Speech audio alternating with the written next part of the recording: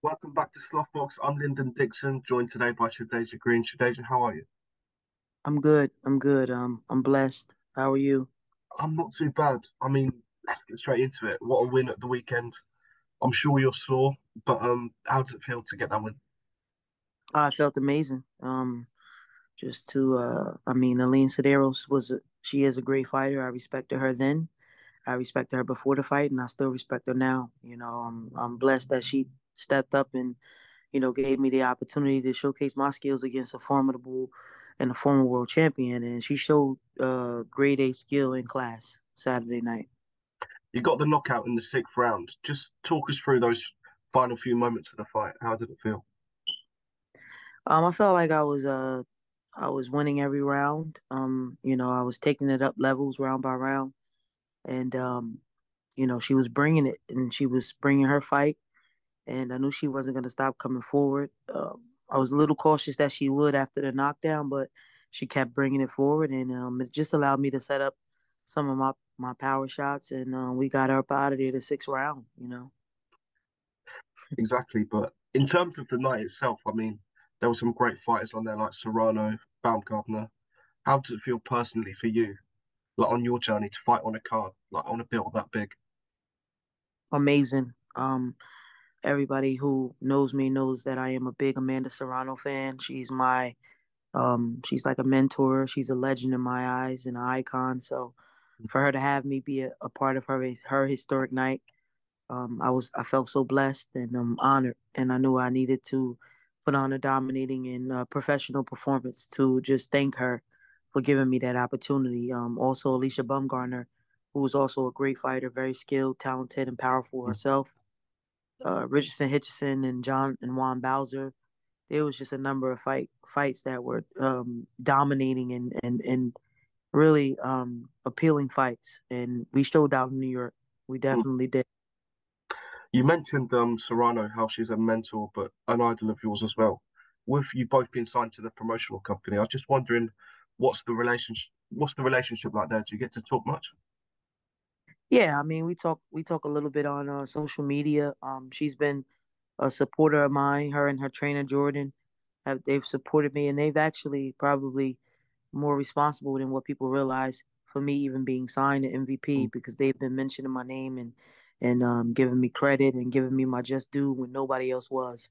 So I owe them a lot. I owe them a lot for some of the success that I've acquired thus far, and I'm honored to just be mentioned by two of the greatest people in the game, meaning Amanda Serrano and her trainer, of course, Jordan, mm, who's guided her career and has is the reason for the success in the ring, in and out the ring that she has now. mm. You mentioned Serrano playing a part in signing to Jake Paul's MVP promotions, but I was just wondering, how did that come about? And now that it's done, like, how does it feel to be on Jake Paul's team? Um, I used to post a lot. I started posting a lot. My stablemate, my little brother, Rajan Chance, told me to basically use social media for promotion, and so I started promoting myself a bit more when I can because I don't really post a lot and I'm not on social media. And Jake Paul happened to just pay attention, and they had been watching me for a bit, and they showed interest. And with what Jake Paul has done for women's boxing, who wouldn't want to be a part of that? He's basically changed the game. He's brought more light to the sport. He's brought more equity to the sport, and he's just been doing amazing things for women's boxing. He took his platform and fed a sport that was hungry Mm. and desperate for some shine, and Jake Paul is responsible for, along with Clarissa Shields and Michaela Mayer and everybody else, Katie Teller. Jake Paul put eyes on the sport of women's boxing. It literally brings me perfectly on to my next point. Like, he's got a lot of critics, but at the same time, like all the stuff you just mentioned, the eyes he's brought to the sport, not just for the male side of boxing, but for the women's side as well. What do you say to those critics that say like people like Jake Paul aren't good for boxing? I say nothing, and I say continue to pay attention and to continue criticizing because what it does, it just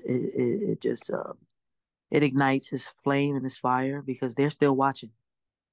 So mm, they have to be watching to be able to criticize him on any of his movements. And in this world, it's a good versus bad, and it's the necessary evil. We need that. We need mm, those people that have an opinion. Everybody has an opinion, but we need those people who go against certain things and certain avenues that is creating profit for um, the sport of boxing, the sport of women's boxing, that we're getting the profit that we never got before. We're getting the limelight that we've never gotten before.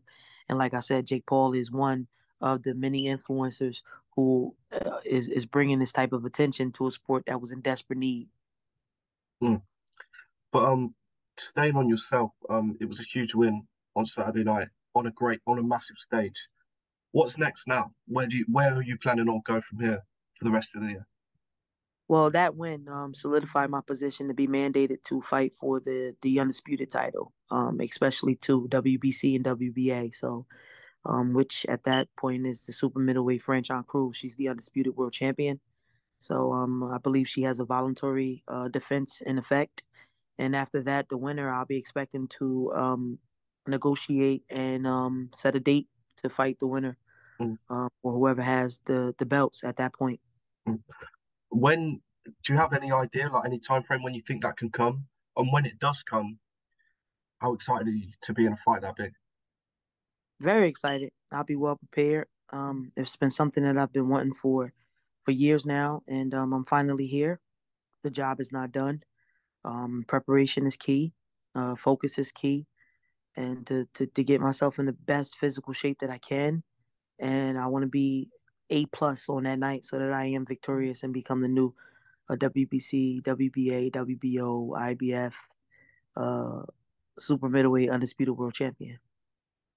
Moving on from yourself, your promoter Jake himself was fighting this month against Tommy Fury in a controversial, great build-up. Like it's a huge fight in boxing, whether people like it or not. But there's a lot being spoken about for the loser of the fight. Like, where does the loser go? Is that it? Even Tommy Fury, like coming from a boxing family like that, people are saying that that's it if he loses. But for Jake, if he does lose against Tommy Fury, I mean, he's losing against a pro boxer. Is that it for him if he loses? Well, I never envisioned Jake being losing. I expect him to be fully um comfortable and victorious that night.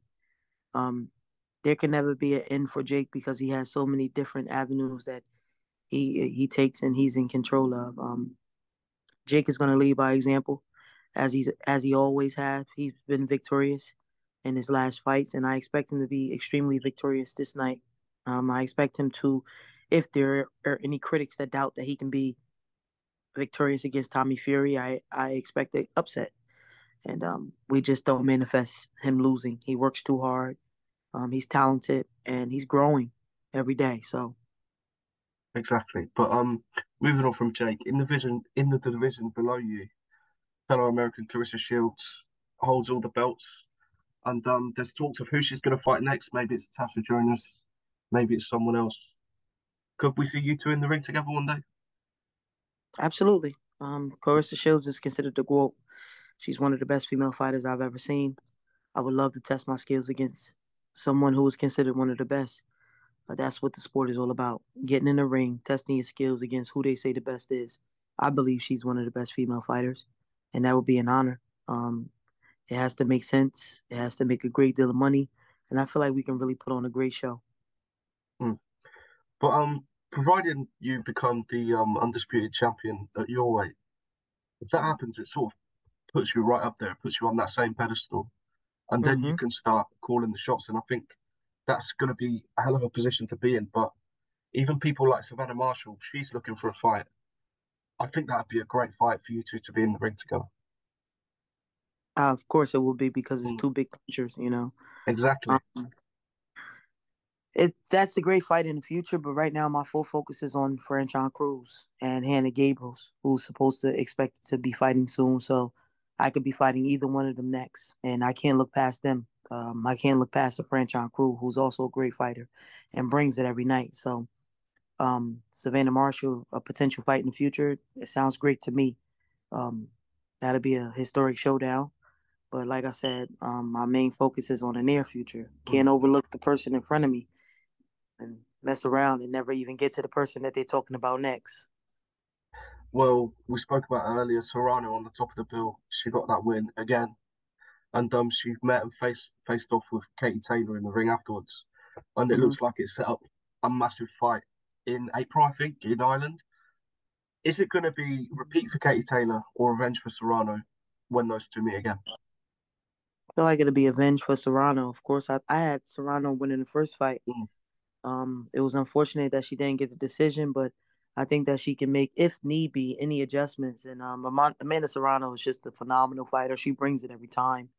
She's willing to take two to get five. So we shall see. I'm looking forward to it. It's an exciting matchup again, and I'm sure it's going to break down barriers and break records just like it did the first time. The last question from me. It's been a pleasure speaking to you, but it's 2023. It's just the start of the year. You've already got a win. Perfect. But where do you see yourself come the end of the year? What have you done? And where do you envision yourself to be? 168 super middleweight world champion on the pound for pound list, successful. Maybe some magazines, some sponsors, some modeling gigs. I I love it. intend Well, to be, it has been, I intend to be fully successful at the end of this year. well, honestly, it's been a pleasure speaking to you. And yeah, hopefully we can link up again in the future. I've been Lyndon Absolutely. Dixon. She's been Shadasia Green, and we'll see you on the next one. I appreciate you. Thank you for providing your platform and, you know, appreciate you. Have a great day. You too.